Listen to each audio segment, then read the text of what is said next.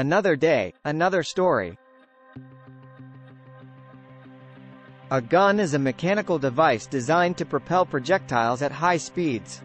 The basic working principle of a gun involves the controlled release of energy stored in a propellant to create a rapid expansion of gases, which in turn propels a bullet or projectile out of the firearm. When a gun is fired, the trigger is pulled, causing the hammer or firing pin to strike the primer located at the base of the cartridge.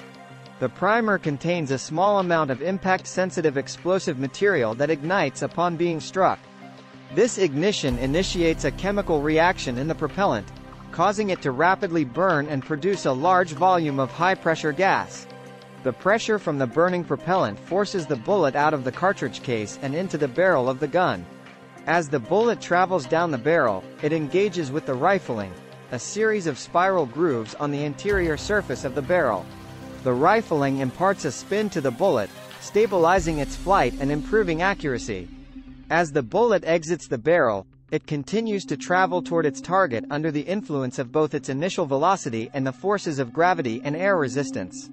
In the case of a semi-automatic firearm, the energy from the firing process is also used to cycle the action, ejecting the spent cartridge case and loading a fresh round from the magazine into the chamber, ready for the next shot.